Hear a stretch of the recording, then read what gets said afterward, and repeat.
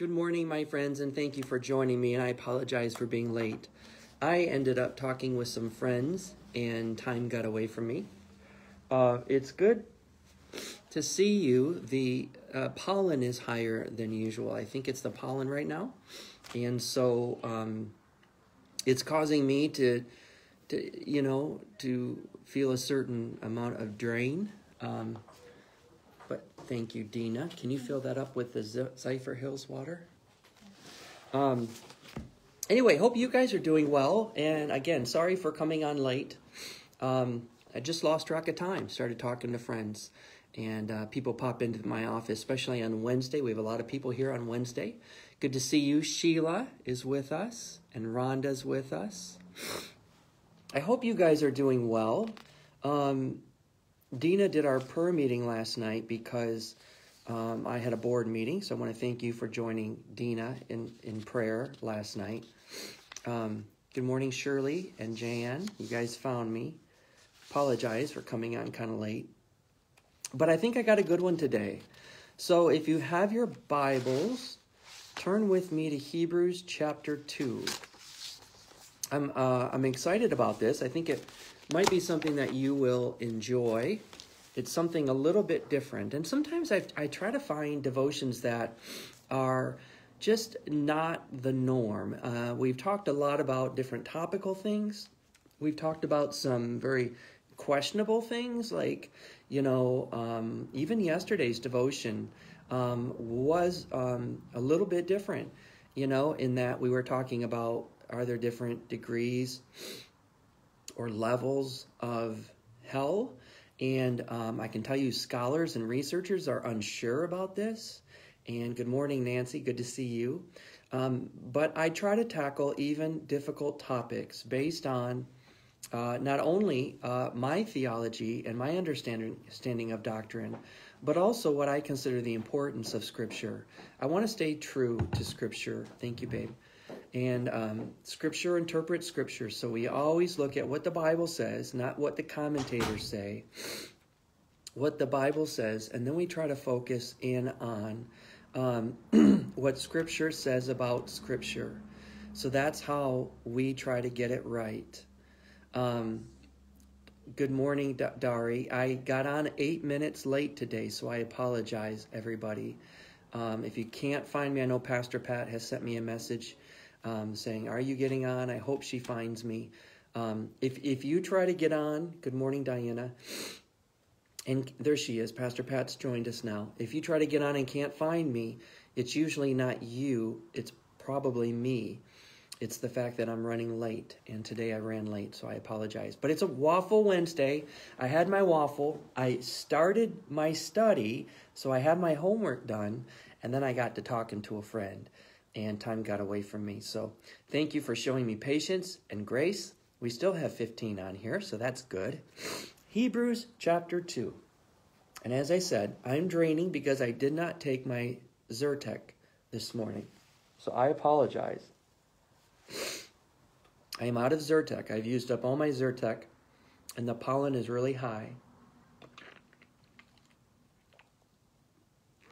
Lynn and Terry have joined me. Thank you, guys. Good to see you. Had a nice chat with Lynn yesterday via text message, and I'm glad you're doing well. Let's take a look at Hebrews chapter 2. The reason why I picked this morning, good morning, sweet Dina, is that I think a lot can be said about Hebrews 2. We're not going to be looking at the entire chapter, but only some of it. But it's very good, and I want to read it in its entirety, and then I want to break it down for you if I can, okay? So it's warning to pay attention is the first part. We're going to take a look at the first part first. Thank you, Sheila. We must pay the most careful attention, therefore, to what we have heard, so that we do not drift away.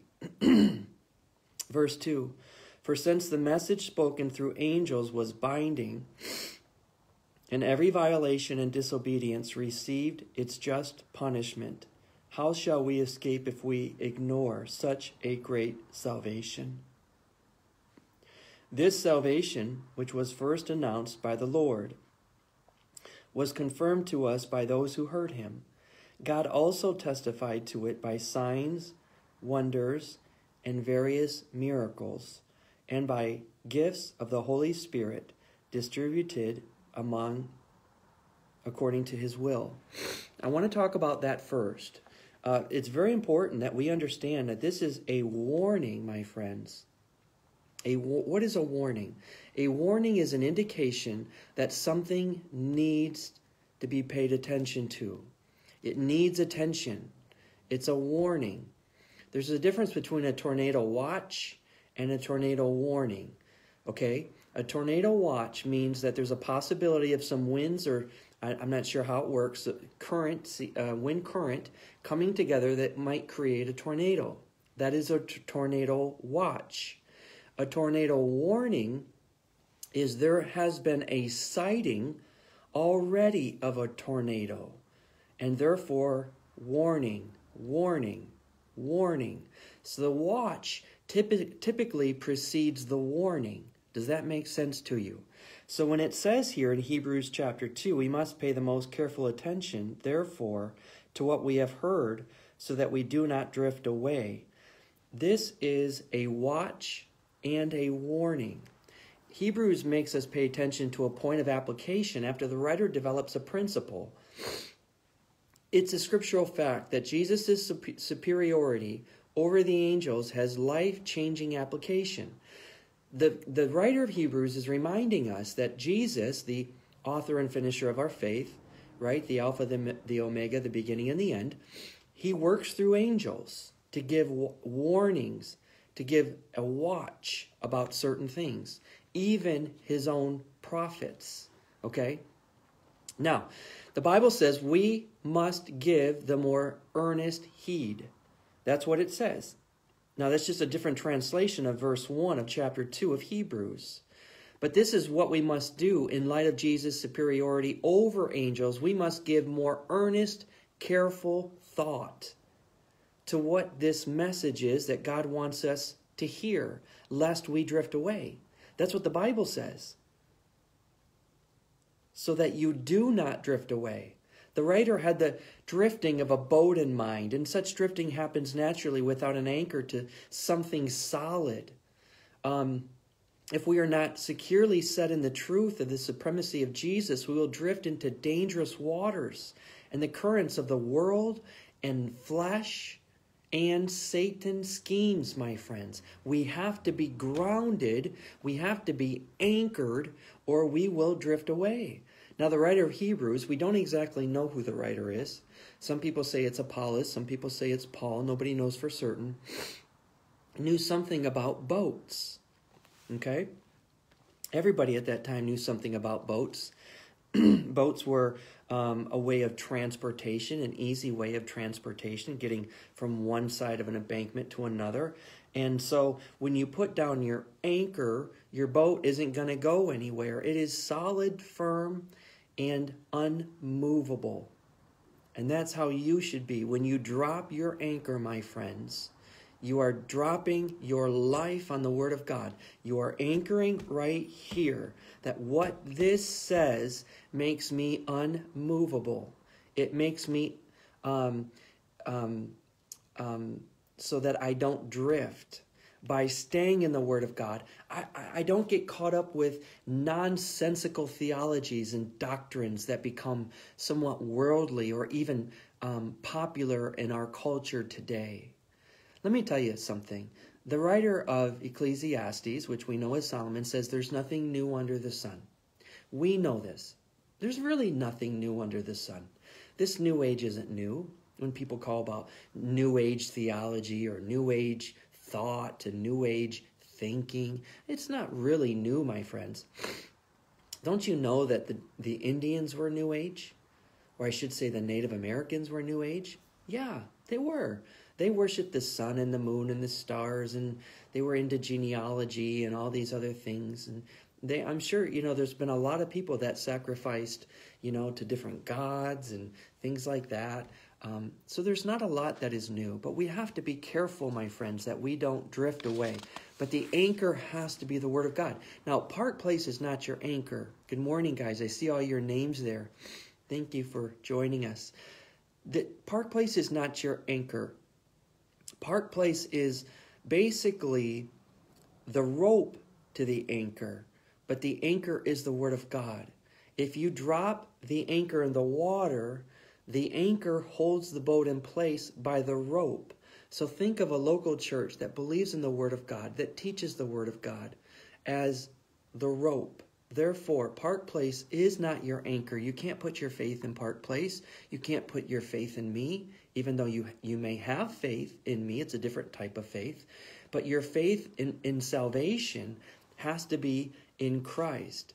And Jesus is the Word made flesh. So he is our anchor. His Word is our anchor. And that which holds the anchor steady to the boat is the rope. And Park Place makes that applicable for us. Now, if listen to me, if the rope breaks, the boat becomes adrift. And I want to say to you that we all have a responsibility as leaders within the local church, and me especially as the pastor or shepherd of a local church, to make sure that rope does not break between the anchor that you are holding on to, which is the Word of God, and your life, which is like a boat, which is wanting to go adrift. Why is it wanting to go adrift? Not because you're stubborn, but because the world has a current. And when I say that you have to go against the current, only by dropping your anchor and saying, you know what, I'm not going to move from this. I am steadfast. I am in the Word. I'm learning, and I am not going to drift away. I'm not going to slip. The local church that preaches the Word of God is good. It's called Park Place. It holds the anchor, which is the Word, and me, which is the boat, together, and that I won't drift. And it's a lot of responsibility, in my opinion. Now, the ancient Greek phrase for drift comes from the idea to slip, okay, to slip off. It was used for an arrow slipping from the quiver, for snow slipping off a landscape, or a food slipping down the windpipe to cause choking.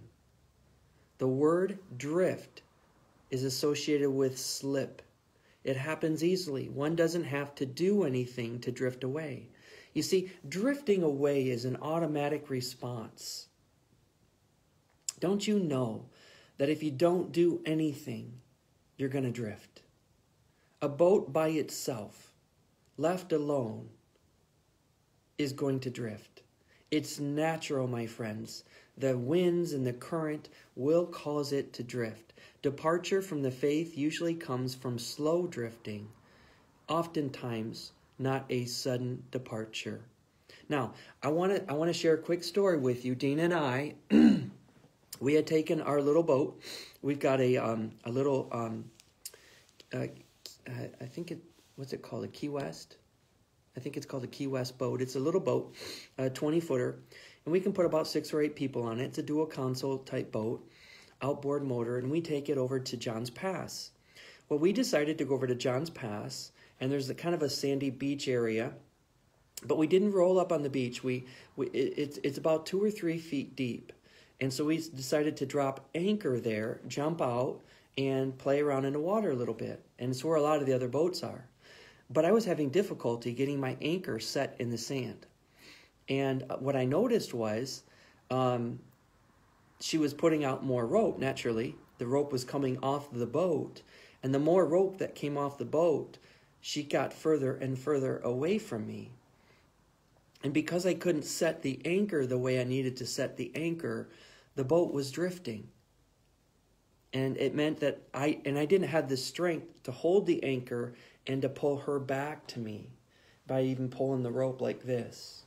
What I had to do was I had to shout at her, because she was far off. And I had to say, Dina, start the motor and come back, and I'll hold the anchor, and then we can tie it down and make sure that it's anchored into the sand. And that's what we had to do. So it can be very exhausting. But let's look at verses 2 through 4. For since the message spoken through angels was binding, and every violation and disobedience received its just punishment, how shall we escape if we ignore such a great salvation? It's a very fair question.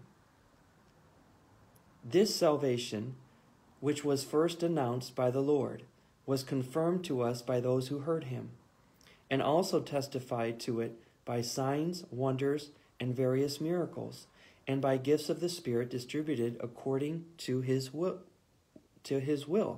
So, again, everything comes from the Lord first. The word spoken through angels is from the Lord. The angels don't speak on their own behalf. Remember in Jude, when Jude, who is the brother of Jesus, he wrote a little epistle. They were, the archangel, I believe Michael, was disputing with Satan over Moses' body. Did not even bring an accusation against Satan, but said, "May the Lord rebuke you." So the angels take and fight the Lord's battles and take responsibility for the Lord, but they are under his command. Now, maybe you've never heard that, so look at Jude and you'll find that story. Jude is a very small epistle in the New Testament, but there was some discussion about Moses' body, and you'll find that story. But the word is spoken through angels. This describes the messianic law, which was received by the direction of angels. The idea is that the law was delivered in some way by Moses, but also by angels. The idea that angels had a role in bringing the law of Moses is found in Deuteronomy 33, verse 2. And I think it's important that I take a look at this for you guys. Deuteronomy, you don't have to go there if you don't want to. I'll read it for you. But it's Deuteronomy 33, 2. And I'll just read it for you. It says this. He said, "The Lord came from Sinai and dawned over them from Seir. He shone forth from Mount Paran. He came with myriads of holy ones from the south and his mountain slopes." So the Lord showed himself, okay? He came from Sinai, dawned over them, and he came with holy ones. Let's look at Acts 7:53. If you still have your Bible open, flip back over to the New Testament. Acts 7, we're looking at 53, the importance of angels.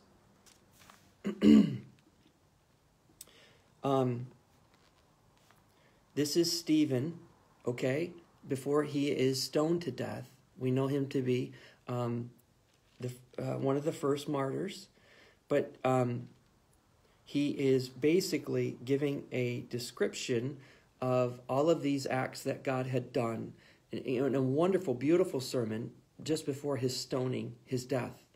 If you look at Acts 7:53, it says this, "You who have received the law that was given through angels, but have not obeyed it." So I want to make sure that you understand that the law wasn't written by Moses and given to him by God, but it was given to him through a revelation by Jesus, by the Lord, through angels. Let's look at Galatians 3:19. So I'm going to ask you to flip over a little bit to your left. Galatians 3:19. And we're talking about angels here and them giving us the law. Galatians 3:19 says this, "Why then was the law given at all? It was added because of transgressions until the seed to whom the promise referred had come. The law was given through angels and entrusted to a mediator." Okay? So it's important for you to understand as we go back over to Hebrews chapter 2,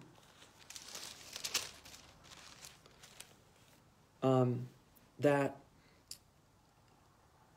we were given revelation through the angels as God instructed them. Now, do we think that they can rebel against God? That's already happened. We know that 1/3 of the angels were cast out of heaven. So these are angels who are carrying out God's plan. And they prove to be steadfast. And then the verse says, how shall we escape? I think that's very fair. I think that's very fair. For since the message spoken through angels was binding, and every violation and disobedience received its just punishment, how shall we escape if we ignore such a great salvation?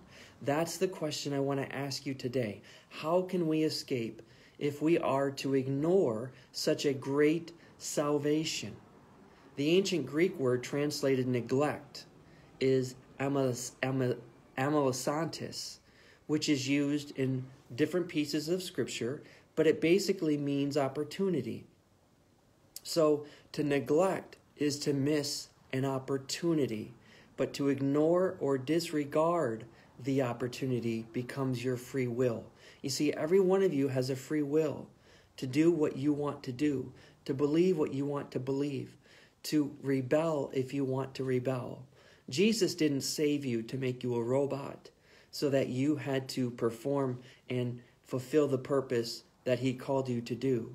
No, Jesus saved you because he loves you and wants to have a relationship with you so that you would reciprocate those feelings and then choose to love him, choose to obey him, choose to fulfill the purpose that he has for your life. And so remember that Hebrews was written not primarily as an evangelistic tract, but as an encouragement and warning to discouraged Christians. There are many discouraged Christians, even in our world today. A lot of people are discouraged. Many of you at home are very discouraged. Hebrews is written to discouraged Christians.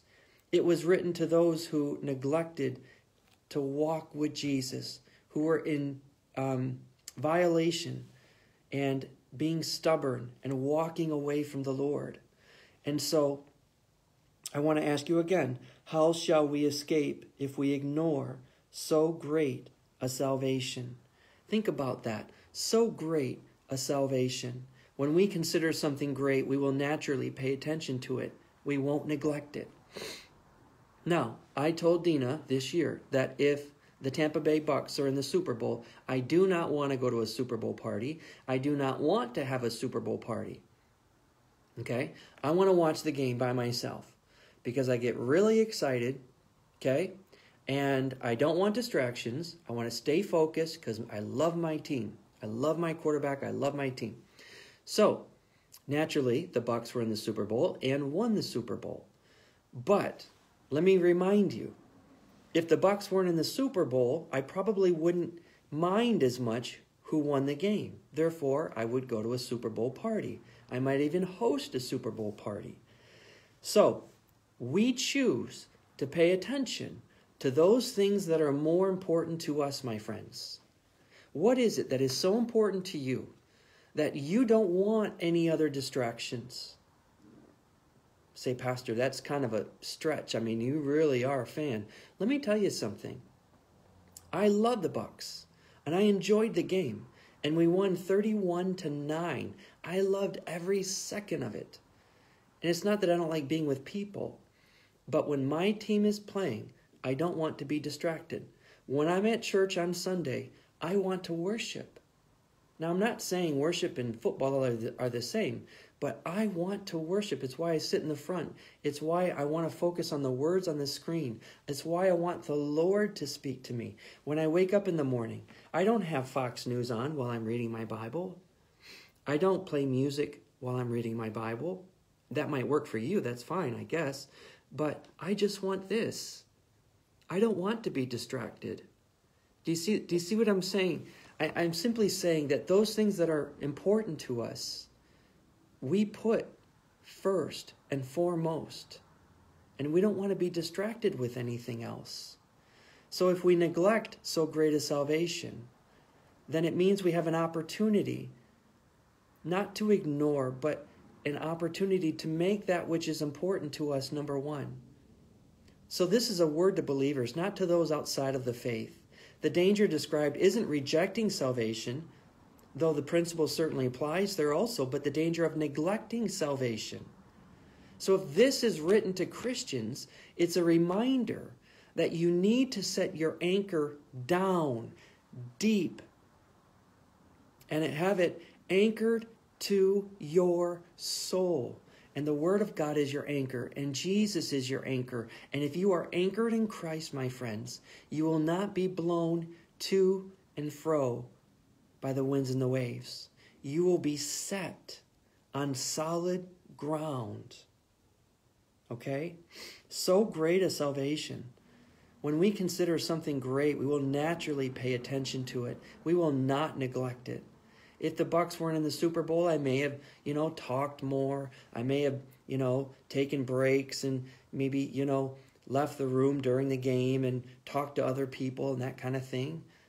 But when it comes to the Word of God and Jesus and my relationship with Jesus, it has to be primary, my friends. It has to be number one. You need to make Jesus number one again. I'm speaking to Christians this morning. I'm speaking to those that have been drifting. Oh, I know it's subtle. I know it's just slight. And I know it doesn't seem like you've gone very far. My friends, but look up. See how far you've gone from where you used to be, where you used to anchor.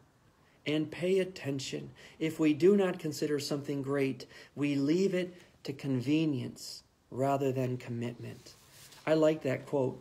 If it's great to you, do not leave it to convenience, but make it a firm, wonderful commitment. The phrase, so great a salvation, is a striking reminder of what God has provided in Christ for you. The word so is similar to the instance in the familiar passage, God so loved the world, right? John 3:16, we all know it, and expresses an unfathomable depth. Therefore, if we neglect something, we probably do not consider it great. For our salvation is great. So great a salvation, my friends. If you neglect it, don't call it great. Don't call it important. Don't call it a commitment. You do not turn your back on those things that you consider great. If you are drifting from the Lord Jesus this morning, I want to say, remember how great He is, how powerful He is, how much He loves you, and then allow yourself to pull back that string and get close to that anchor. Tie it on your boat so that anchor is right below you, that you are not drifting anymore, my friends, that you are back in the Word of God, that you are close to the Lord, and that you are serving Him. So I'm going to read this in conclusion. Basically, it's Hebrews 2, 1 through 4. We must pay the most careful attention, therefore, to what we have heard, so that we do not drift away. For since the message spoken through angels was binding, and every violation and disobedience received its just punishment, how shall we escape if we ignore such a great salvation? This salvation, which was first announced by the Lord, was confirmed by those who heard Him. God also testified to it by signs, wonders, and various miracles, and by gifts of the Holy Spirit distributed to the will of God. And we're going to stop there. But I just want to remind you that in conclusion, my friends, don't allow your friends to drift. Don't allow your family to drift. Hold on to that anchor and make sure your rope is tight, that you don't get blown around by everything that's happening.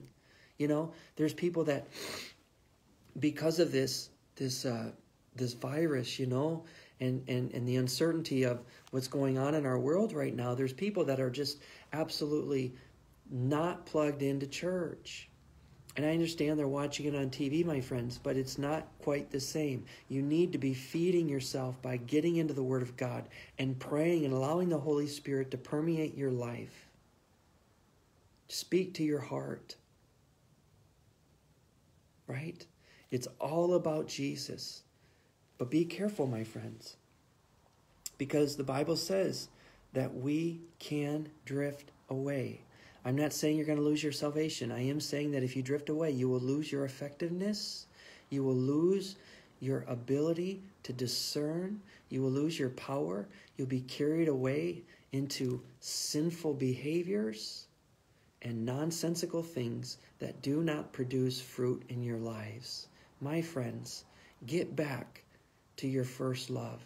Come back to Jesus, your anchor, and make sure that you're in his word and spending time with him. Tomorrow, we're going to go a little bit further through Hebrews 2, verses 5 through 13. So if you want to read ahead, we're going to focus on that tomorrow. We just didn't get to it today, but we will certainly get to it tomorrow. And again, I'm sorry for getting on late. It wasn't because of a waffle. I was here. I was ready. I had my homework done. It was because I was talking to friends. Let me pray with you. Father, thank you for this reminder that the writer of Hebrews wants to remind us that even though we have this great salvation, so great a salvation, he says, we still have a propensity to drift away. Father, have mercy on us. The world is a current that is trying to take us and make us more like them, trying to make us worldly, trying to get us to think worldly and to have worldly behaviors. Father, I pray for all those who are listening to me today that they would repent of any worldly thought, worldly behavior, action, or sin that they have committed, and that they will tie tight to the anchor of God, that they will not drift away, which is your word, which is Jesus. We love you and we thank you, God, for reminding us to stay tied up to you and tied to your word through prayer, because that's where the power is. That's where the victory is. In Jesus' name we pray. Amen.